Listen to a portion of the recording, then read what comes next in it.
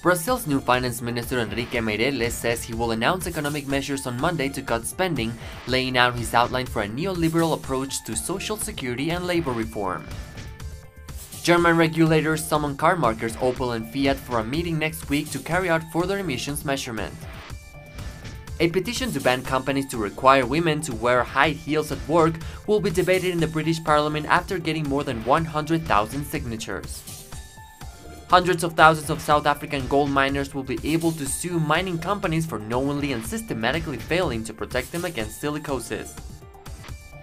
Authorities evacuated a neighborhood close to Europe's largest tire dump in a bid to quell a fire that began early in the morning. Film director Ken Loach attacks the European Union at Cannes and calls on what he called the real left to unite.